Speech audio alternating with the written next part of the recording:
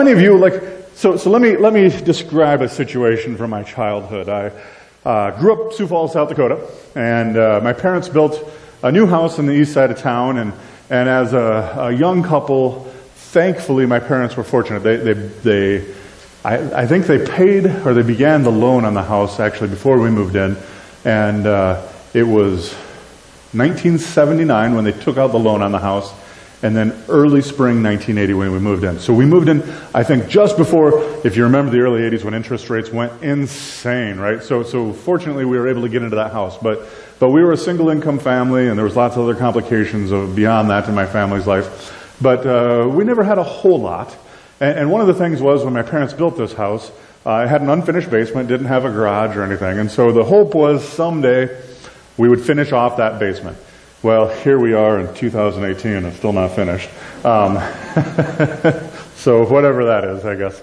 But when I was a kid, at first when we moved into the house, of course, you move in and you don't have anything in the basement yet. So it's like a giant play space, right? Because all it is 4 walls and a cement floor, and then in one corner is a washing machine and a dryer and a sump pump, and I guess there was a water heater and a furnace underneath the stairs in the basement. That was the totality of everything that was in the basement. And then eventually, over time, more and more stuff begins to accumulate. If you've got a basement, I've got a basement. You know how that kind of goes for most of us. And that happens. Well, one of the things was because it wasn't a finished basement, we just had the 4 single lights, right? With a pull chain, little string with a little metal bell at the bottom, right? And they were in the 4 corners of the basement. There weren't light switches or anything. So when you went down the stairs, and these were the stairs because it's not finished again, so the sides are open. There is a handrail, but if you're not careful, you'll fall onto the cement floor all the way down into the basement. And you get down to the base of the stairs, and then it's complete darkness because you're underground. And there's no light switches to pull. So if you wanted to be in the basement, you had to make your way over to one of the 4 segments of the basement where you could blindly stumble through praying you found a light rope and not a spider web, right? Because you know what that's like.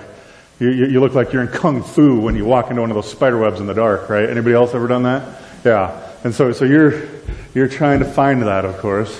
And then you get that light on and then you play. But here was the thing, that as a kid, for whatever reason, going to those strings, I was never afraid, right? I could get to the bottom of the stairs, I could walk up, I could get to that string, I could pull that string, the light would come on, I'd go turn the other lights on, I could ride my bicycle around in the basement, or roller skate, or whatever it is I wanted to do. That was all great and fine. But I always had to shut the lights off or I'd get in trouble, right?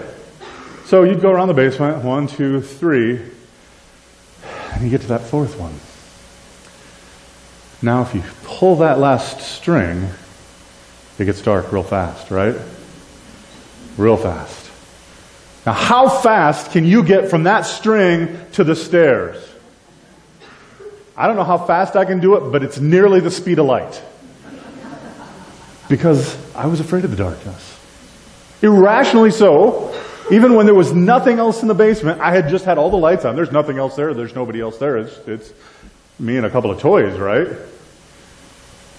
But for whatever reason, if I was going to pull that string, the final one, and it was going to go dark, I was afraid. Illogically, but afraid. And that's childhood. Maybe for you it was in your bedroom. How many of you would turn off your light and try to leap to your bed without touching the floor? Right? Or closets. You got to have that closet door closed because they're kind of scary in the dark, right? Am I bringing up some bad memories for anybody? Sorry. I didn't mean to traumatize you coming to Glory Baptist Church this morning. But that's the way it was, right? You know what I'm talking about, most of you. But here's the thing about darkness. Just a little bit of light can change everything, right?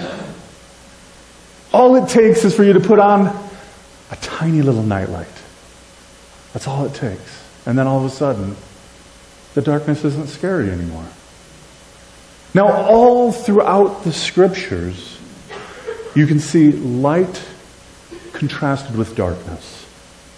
In the beginning, God spoke, and He created the light, He said. He spoke it into existence. And then all throughout the Bible, as you study the Bible, you'll see God is referred to as light. And then you'll also see our spiritual enemy, Satan. He's frequently referred to as darkness, right? He's the prince of darkness, right? And so throughout the Bible, there's this contrast between light and dark, God and Satan. And today we're going to look at one of the most inspirational, life-changing I am statements that Jesus ever made. It's found in John 8:12. You've got some Bibles in the chairs. You can look it up on your phone or you'll see it on the screen. John 8:12 simply says this. These are Jesus' words. He says, I am the light of the world. Whoever follows me will never walk in darkness, but will have the light of life. If you follow Jesus, you will never walk in darkness, which is a good thing. Because as I said, darkness is scary, right? In fact, when Jesus told Paul something, He used light and darkness to make His point. He said this in Acts 26:17 and 18. Jesus said, yes, Paul, I am sending you to the Gentiles to open their eyes that they may turn from darkness to light, and then from the power of Satan to that of God. We see this contrast again and again between darkness and light. And Jesus makes this life-changing statement. He says, I am the light of the world. Whoever follows me will never walk in darkness, but will have the light of life. And if you've grown up anywhere in the church, right, you've probably heard this statement many, many times over across your life. But I've found as I talk with people about this passage, and particularly about this I am statement, most people don't actually know the context in which Jesus said this statement. It's a very interesting story. It's one of the most powerful I am, if not the most powerful I am statements there are. And the statement actually comes after one of the greatest grace-filled stories in all of the Bible. A story some of you will probably be familiar with. It's a story that's known as the woman who was caught in adultery. It was right after that story that Jesus made this I am statement. I am the light of the world. And so what I want to do today is I want to break down the story a little bit of this woman caught in adultery, dig into it a little bit, and see how that leads into this life-changing statement by Jesus. So we'll be almost exclusively in John 8, as I said. And as we look at John 8, I want to break it down into 3 different parts to make it easier for us to digest it. We're going to look first at the law, then the love, and then the light. The law, the love, the light. Great alliteration, right? Pastors like those things. 3 L's, makes it easy. Law, love, and light. Kind of sounds like the bad title of a cheesy Clint Eastwood film, doesn't it? The law, the love, and the light. You don't know if you're going to get the gun or the grin. Which will it be? Do you feel lucky? Right? Nobody else Clint Eastwood fans? All right. Whatever. I'll go home and watch them by myself then. But let's start right here if you're taking notes. We're going to start with the law. See, the law, what it does is it reveals our guilt. Watch as this is true in the story, in John 8:2. It says, as Jesus appeared again in the temple courts, where all of the people were gathered around him, he sat down to teach them. The teachers of the law and the Pharisees had brought a woman caught in adultery, and they made her stand before the group, and they said to Jesus, Teacher, this woman was caught in the act of adultery. Without a shadow of doubt, this is the darkest, most shame-filled, humiliating moment that she's probably ever had in her life. And she's standing there, and they ask Jesus, Jesus, should we stone her like the law says? If you're following along, read on in verse 5. It says, in the law, Moses commanded us to stone such a woman. Now what do you say, Jesus? They're asking him, what do you think? What do you think we should do? Verse 6. Verse 6 tells us they were doing this. They were using this question as a trap in order to have a basis to accuse Jesus.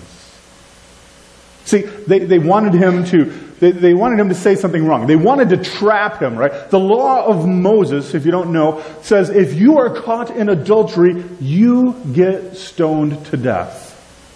And they're like, hey, Jesus, what do you say about this? See, they were trying to trap him. Because if he goes, yeah, stone her, sinner. If he says that, then he's going to lose his reputation as being loving. But the quandary is, if he goes, no, don't do that. Let's just let her off just this one time, right? If he says something like that, he would be saying it's okay, or kind of okay at least, to commit a little bit of adultery here and there. I mean, it's okay to break the law of Moses maybe here and there, right? So they're trying to trap him, to catch him, to corner him, to make him look foolish in front of his followers and all the people who were sitting down around him there studying and learning from him, trying to discredit him in front of all of these people who had gathered at the temple. Well, Jesus is going to do something really significant here. But before we get into that, don't miss this main point. The law reveals our guilt. We live in a world today where people do not like to admit that they're guilty, right? Long list of things I could give you as examples. But let's be honest. All of us, we all are sinners, aren't we? Each and every one of us, pastor included, we're all sinners. And why is that important? The reason it's important is because until we see ourselves as sinners, we won't see a need for a Savior. And so it's the law that reveals our guilt. The law said that this woman is guilty. The law says we are guilty. But the good news is, it doesn't stop with the law. The law reveals our guilt.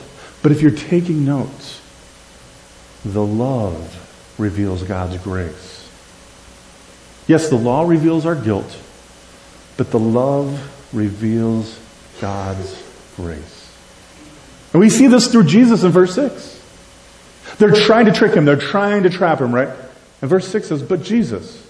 And if you're reading along in verse 6, he says, but Jesus. It's kind of like he's almost ignoring them. He seems to be almost ignoring this question. They're like a fly. Jesus, but Jesus, what do we do with this one? But Jesus, what are you going to do? How are you going to answer? Jesus, what about this lady? What are you going to do? And verse 6 it says, instead of giving them a response, what does Jesus do?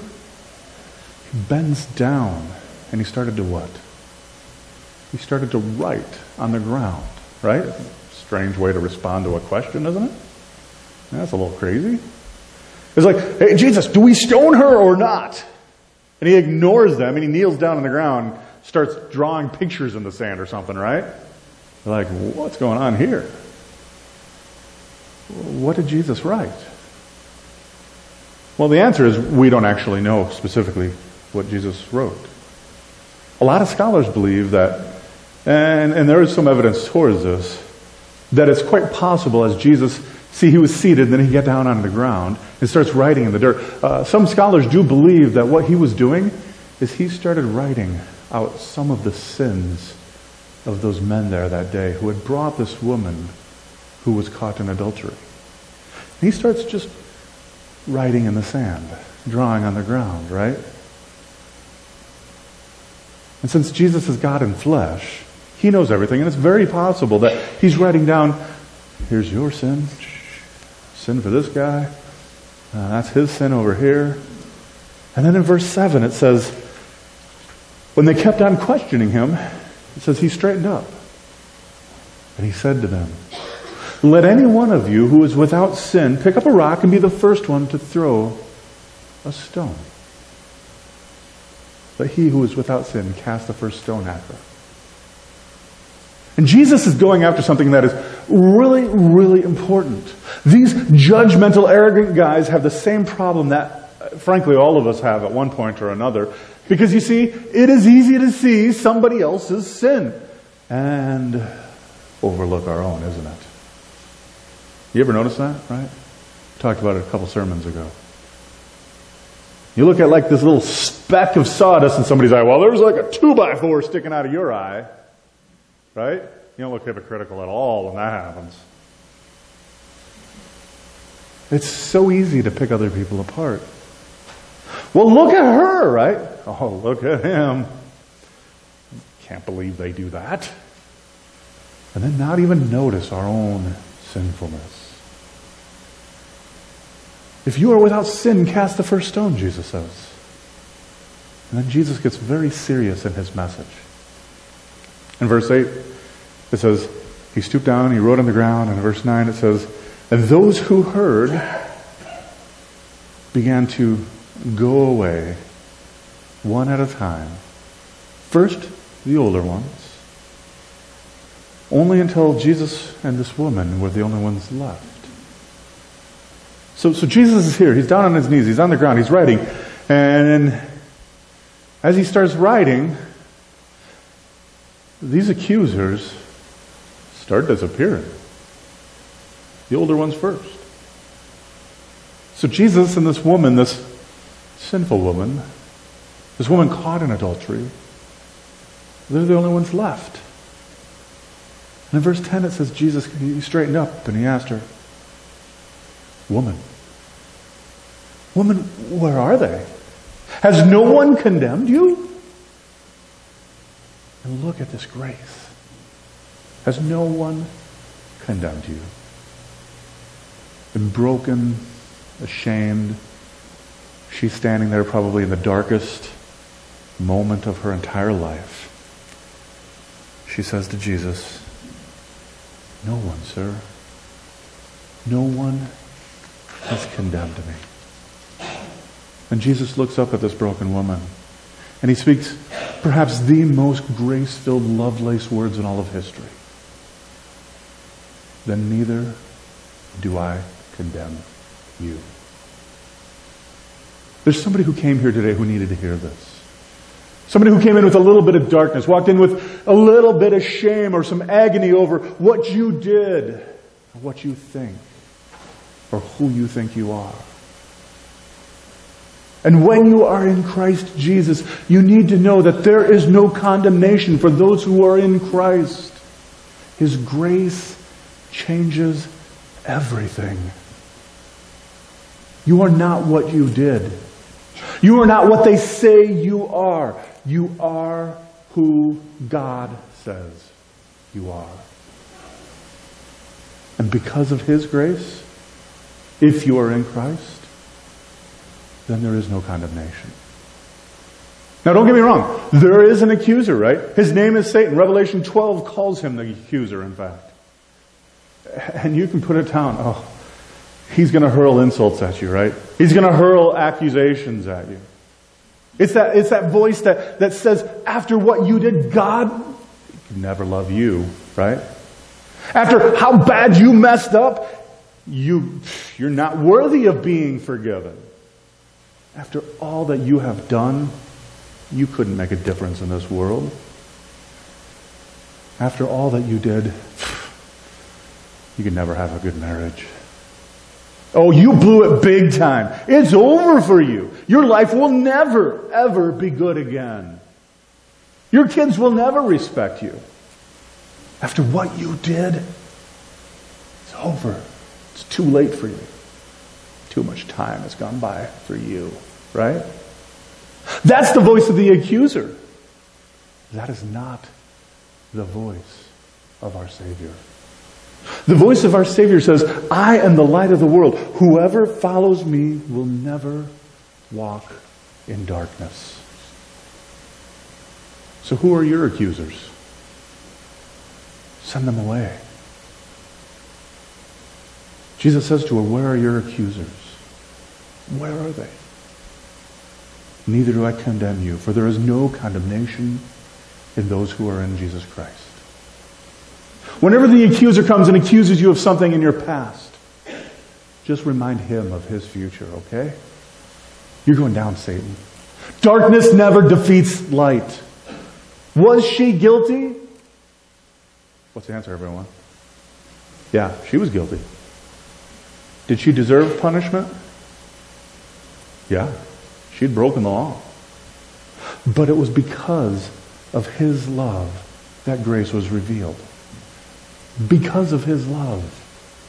She didn't deserve it, but Jesus gave it anyhow.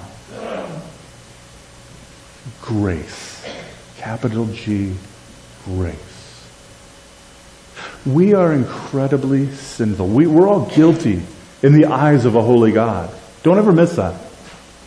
Until we see ourselves as sinners, we will never see our need for a Savior. The law reveals our problems, right? Our brokenness. The law reveals our guilt. But God's love reveals His grace. And He looks on this broken woman who's been shamed by all the other people that day. People have come from miles around to make a point of shaming her. And in that moment, Jesus drives her condemners away. And He says to her, "Where are they now? Neither do I condemn you." Then what does He say next? Does He say, "Okay, lady, now that you're forgiven, try your best not to do that again," right? Does He say that? He doesn't say that. He doesn't say, "Yeah, now, since I'm Jesus, I understand. I understand you've got a past, and I understand you got daddy issues, and I understand you got problems with men, and I understand you've not made good decisions in your life. I understand your dad might have abandoned you years ago, and I understand you've had all these men in your life, and your whole life you've been looking for love in all the wrong places, right? Just do your best. Try not to do it again. Try not to, if you could, make a point of it. Try, darling, try not to sleep with married men as much as you can help it, right? Is that what Jesus says? He doesn't do that. And in the same way, He doesn't do that with our own darkness.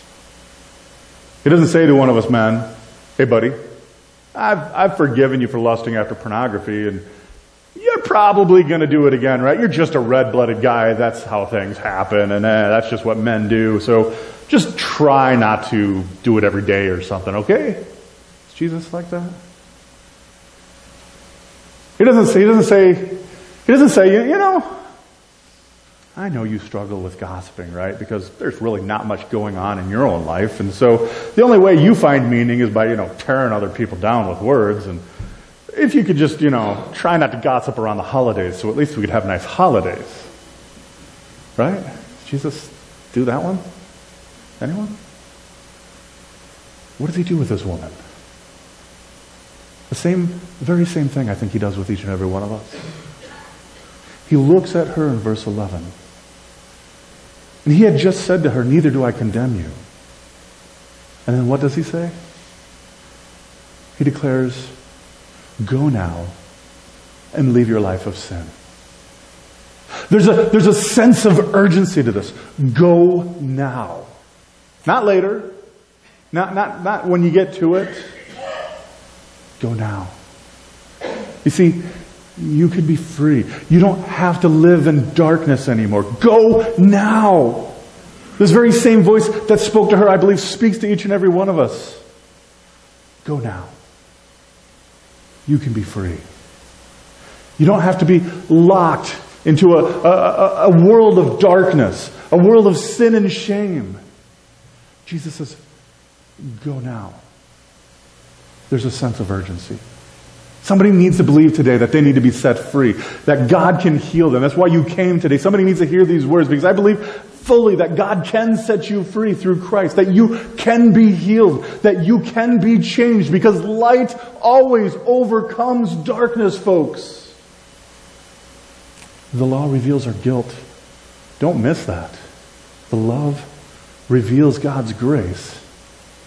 But then the third thing within all of that, if you're taking notes, and here's the whole message right here. Because it is the light that reveals our hope. The light reveals our hope, folks. And watch this in verse 11. This is the verse prior to Jesus' I am statement of today. Jesus goes, go now and leave the sin of your life. He's saying to her, hey honey, you don't have to live in darkness. You can be different. You don't have to hurt like you were hurting. You don't have to live in shame like you were living. You don't have to live in self-condemnation and self-hatred of your own bad decisions. He says to you, you can be different. Go now and sin no more. Why? Because in the very next verse, it says, when Jesus spoke again to the people, he says, I am the light of the world. I am the light of the world. Whoever follows me will what? Will never walk in darkness, because they will have the light of life. Check this out. When Jesus looked at her and he said, neither do I condemn you, at that moment, he was no longer just the light of the world, but he actually became the light of her world. Personalize this message to yourself. He is no longer just this out there light of the world, but at this very moment, Jesus can be the light of your world. He has become the light of your world. And if that is true, that changes everything. Because darkness never defeats the light.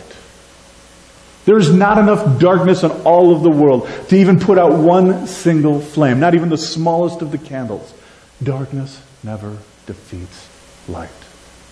And the good news is that when you believe it, when it becomes personal, then he's no longer an out there God. He becomes your God. Jesus is your personal light. And when you know that, when you receive the freedom from that, the freedom from all of the condemning voices in the world, freedom from Satan who comes at you and tells you that you can't, or you won't, or you never will. When you believe that Jesus is the light of the world, those voices are silenced because you are in the presence of God's grace and of His goodness. The God who says, I am the light of the world. Whoever follows me will never be in darkness again. The law reveals our guilt. We are incredibly guilty. Don't miss that. Till we see ourselves as sinners, we won't know that we need a Savior. His love reveals His grace. But then His light, it reveals our hope. And at this moment of time, His light can illuminate your darkness. God's grace is sufficient to forgive your sins, whatever they are. His presence in your life can bring healing, can take away your shame. And you will never have to be the same again.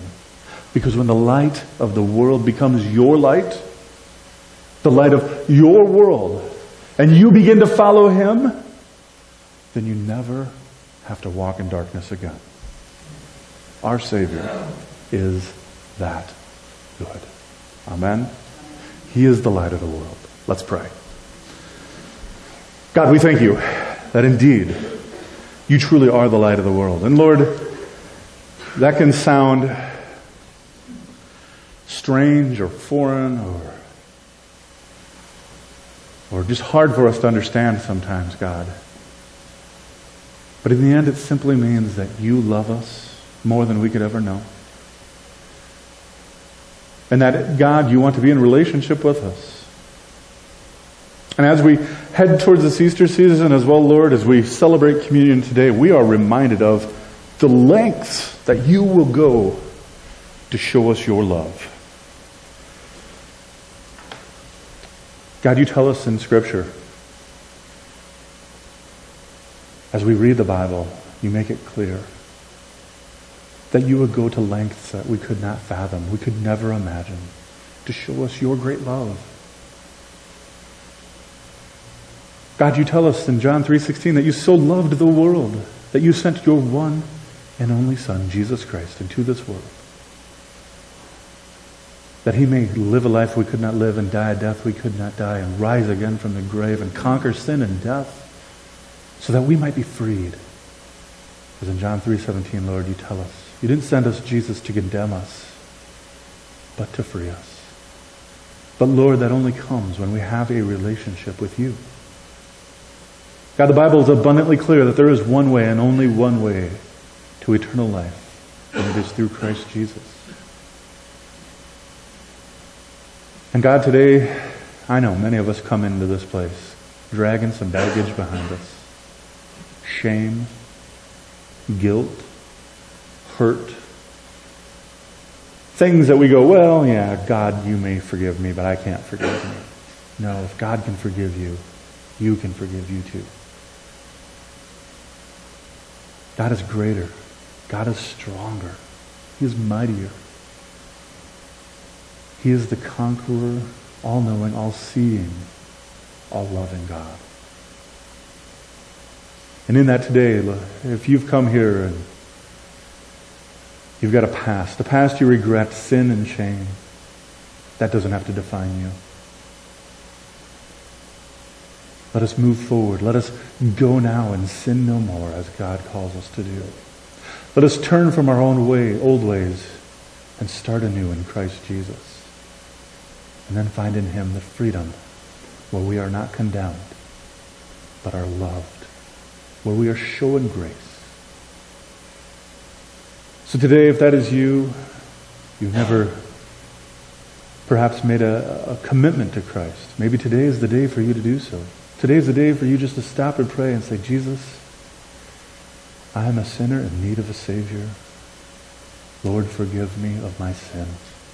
God, I turn to you and put my hope and trust in you, that you and only you can save me from my sin. And then, Lord, as we confess our sin, each and every one of us are sinners. As we do that business with you, as we transact our sinfulness for your righteousness, God, may we turn away from those sins. Lord, we put our hope and trust in you. And God, so all of us on this day pray, take my sin away, Lord. We thank you for that. We thank you for your love. We thank you for your Son, Jesus, and the freedom that we can find in him. God, continue to be with us as we enter into this time of communion. It is Jesus' beautiful name we pray. Amen.